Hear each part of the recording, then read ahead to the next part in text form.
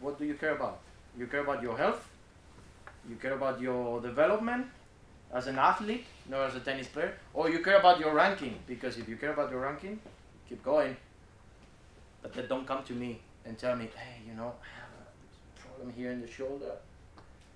And the doctor, this is a nice one. The doctor told me that I should stretch. Oh, that's great. So you have to wait to go to the doctor. Well, first you have to wait to have an injury. Then you go to the doctor, and the doctor tells you the solution. Brilliant. And the solution is you have to stretch. And you come to me, and I was the one who was like, hey, guys, we need to stretch. We need to stretch more. We need to do our homework at home. You know, and stretching at home before we go to bed, like 20 minutes, 10 minutes. It's not too much, but if you do it every day, it's like a homework. You improve. And you don't do it. Well, but then the doctor is telling you you have to stretch. And they give you a program, and you follow that program. So, what is my job? Again, I'm not the babysitter here. I'm sorry. If you want a babysitter, you hire a babysitter, but not me. So, this is an example. So, you encourage athletes to improve because, oh, okay, the girls in level 18, the next time I'm sure that they will get in level 19. I'm sure. Because they're all the time hanging around, hey, what was your record? Oh, 250, I'm gonna beat you. And then it's 140. Oh, come on. And the next time, they will improve, or they will try to improve. That's good. To maintain this progression, to maintain them responsible, and you responsible about their progression, you will receive the report. Not only the coaches, you will also receive the report, and you will have an explanation here, and the coach will help you to understand if you don't understand it, but it will be very simple. But okay, what about this? It's like the homework. What about this? Huh? Are you working on this? Because here it says that you have a very big problem on the external rotator, so you need to improve the strength. Are you doing your homework? Are you doing your TheraBand exercises every day in a proper way or not? So it involves you also in the project. Identify, analyze the potential talent from a physical point of view of the athlete, and how we can mix it. How we can mix it, because here I give the same example. Always, it's about endurance. I'm not the typical guy who's who tells the kids to go to run. Okay, if I have endurance runners, athletes, yeah, I will tell them to run. But a tennis player, I don't see a tennis player running laps around the court during competition, right? They don't do that. There was a nice sentence for an All Black rugby player. It's in the books of training science, and it says something like, you know, we used to warm up running around the pitch for 13 laps. I don't remember if I ever run more than 50 or 60 meters straight in my whole life playing rugby. And he didn't understand why, for the warm-up, he had to do that. So, if you run on the court, just run on the court. There's a lot of ways to get to the same goal in terms of endurance and in terms of specific endurance. And we will have a workshop, and I will give a lot of examples about that. But this is, for example, a good picture. So the structure will be like 2 plus 2 annual phases, February, April, and there are 2 more. September. Okay, so supervisors, we are the supervisors. Well, let's say we have to call ourselves like supervisor. Okay, I'm the supervisor. Yes, I'm the guilty one here. Another responsible people, Marcel from Magnat, coaches team from here. Luis was my main guy these few days. He was a on my side all the time. He learned all the protocols. And now I'm sure that if I go and I leave in the material, he's able to conduct the testing, no problem. I trust him 100%. So location here, we started here. Number of players. Now we can say that after 2 days we tested already the complete testing battery, 21 players in 2 days, which is not bad. 7 incomplete because some of them they were coming and just doing some tests. Some of them they were like injured or coming from injury. Some of them they were sick, and so they were able just to do some of the tests. So 7 incomplete. So it's a good number for just 2 days, I would say. Materials. I brought some materials. Of course, you're as a parent invited to see the test the next time we are here. You can show around and sit down and take a look and make questions and stay like this and give your opinion and make all the questions you want. I would be happy to answer. But don't worry, if I have to tell you, oh, could you shut up for a minute? I will tell you. So I would explain you. You know, I'm the guy who talks a lot, but we need also the environment for a good testing. So here you are, some pictures. You can find pictures on the webpage already on the Facebook about the test. We did already a couple of good tests, and we got results. So in the next couple of weeks, we will have the reports. What is that? So you will receive something like that. Okay, these are the reports we are doing in Spain. So imagine from here, I finish tomorrow. On Friday morning, I travel to Sevilla. We have the 3rd stage because we started this similar testing program in Spain after 10 years almost. We were planning that. Finally, we are able to do that. So yeah, in Spain, we don't have a program. We don't. But now there's no more Rafa Nadal. Rafa is there, but there's no one in the back. There's no good player who's like, okay, he's such a talented player. There are good players coming, but won't be another Rafa. So now we have a problem. And the solutions are coming now, late, but at least are coming. At least are coming. So we are testing during the weekend. This is a complete weekend, so it's slightly different because we bring the kids to a center from different regions from the country in 4 different stages. This is the south, and it's around 30 to 40 players, under 12 and under 14, because this is our main target. Okay, we also test juniors and pro players, but the main target is to see what is going on with the young players and to see this development program, to follow them for a long time, hopefully. So here you will have the tests, the individual results. In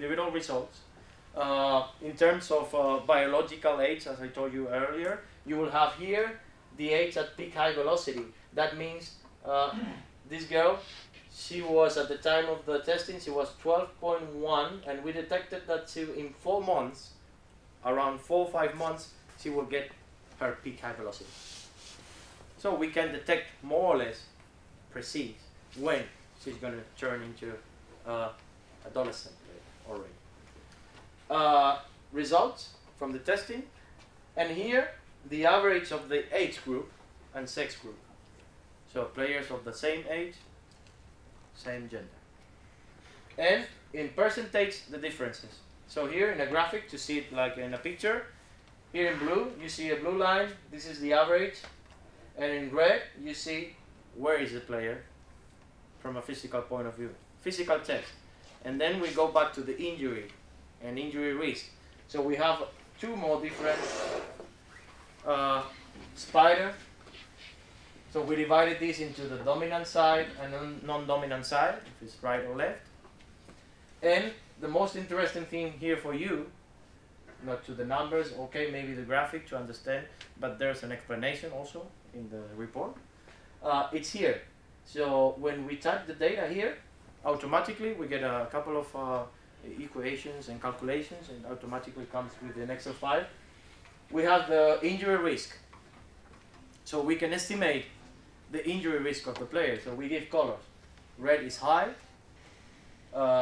green is low, and yellow is medium. So automatically I see here it's red. Oh, something's wrong. I go here and I see that the grip strength, there's a huge difference already between the dominant and then the non-dominant side. This girl, she's 12 years old and she's already 15.4% stronger in the dominant side than the non-dominant side. So we have a problem already. If we go back here, we see that rotation in the shoulder, which is probably the most important movement in tennis, of course, with no doubt, rotation, because we use it for serve and we use it for the forehand. And around 70 to 80% of the strokes in tennis are serve and forehand. So we see that she's already, in terms of strength, dominant, non-dominant side, here, 20%, almost 21% stronger here than here. What happened? If I'm 20% stronger here, I will have more muscles here. More muscles here means that my shoulder is going forward. If my shoulder is going forward, my shoulders are like this. If my shoulders are like this, my position is completely wrong with the racket. If my shoulders are going forward, when I want to play a forehand, I will run like this instead of run like this. With this simple explanation, you will think, oh, maybe we have a problem. But you normally don't pay attention to that, right? Of course, this is not, you pay attention to the result. Oh, you lost 6-1, 6-2. You're so bad. You're so bad. I'm so bad. I don't know how to play the forehand. I don't really care about your forehand, really. If I see it, I don't care if you're number 1 or 10 or 2000. I identify a problem and I would like to help to solve the problem and help the coach and the kid. Because she's 12. She's 12. Don't forget the picture. She's 12. I'm not showing you like Fed Cup or Davis Cup results. I could, but I'm not showing you. It's a 12-year-old girl with already 20% differences, 20%, 90.8, 16.6 in the hips. Here, hips. Hip strength, 16.6% differences between one hip and the other. A result. Maybe she won't get an injury, maybe, but she has everything. Okay, I know how to cook, more or less. So I know the ingredients. So maybe I will have a good meal, maybe I won't, but you have the ingredients. Maybe you won't have an injury, but you have the ingredients to have an injury. So it's not only about this, we can compare players, same team, same year, same gender, same sex, same group, so, but completely different in terms of physical development. So what should we do? Should we do the same with both players? They are completely different. No. I must individualize the training, and there's no excuse for that. There's no excuse for that. Again, same age, same training. We go back to this example because it's a good one. So this is more or less, once we get numbers, hopefully in the future, because now it's difficult to compare players because we don't have numbers yet. And to compare players, we would need like a minimum of 30 to 50 players per age group, per gender, per sex, so boys and girls. We would be able to create all these graphics, all these comparisons. We would be able to create like profiles. Okay, where is Casper? Because okay, he's a number 1, so he's supposed to be the one I should follow. But hey, don't forget, Casper has his own limitations already. So don't worry, we are working on them. So I'm not care about, okay, he was number 1, he's number 7, he's whatever. I'm worried about his shoulder, I'm worried about his hip, I'm worried about other things. More than ranking. So we could establish like percentiles to facilitate, okay, the parents and the kids, oh, where I am. Oh, I'm percentile 60. Oof, okay, I could improve 40 more. So I could be in the 90. I could be in the 90. Oh, I'm in the 10. Oh, I need to work hard. I need to work hard. So it's a good way to give a good feedback and to compare players. This is we already did this in Germany. I can tell you that in Germany they've been following the same program for the last 7 years. 7 years. So they have already so many numbers. So they can compare players and they can see the evolution of an under 12, and now he's 18, and they can see his physical results for 6-7 years in a row. So they can see how he evolved and how the national players are changing, how the regional players are changing, and give more information, which is really interesting. So in the future, the future is that we could create a network in which we could share information. So I could compare the Norwegian players with the Spanish players. It was funny because one coach, he was coming from the Winter Cup, and he was telling me, oh, there are so many differences between the Czechs and the Spanish players, and they look so adult. They are like so tall, so big, and I was saying, honestly, from a biological point of view, there are no differences. We've been testing that. There are no differences among European countries in terms of biological development.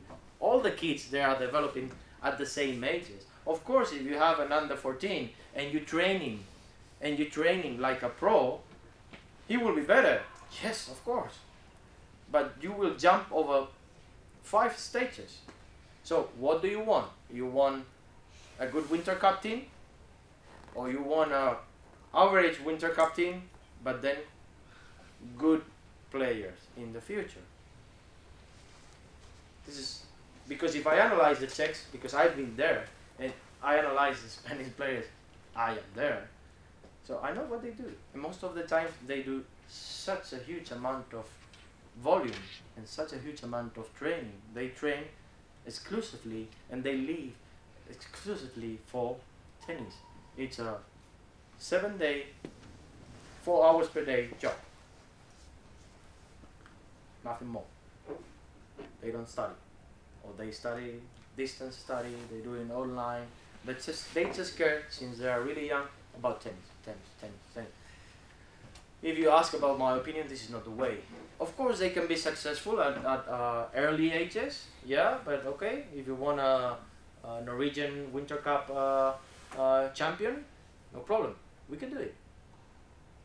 Just give me the players, we can train 5 hours per day, forget about study, we train.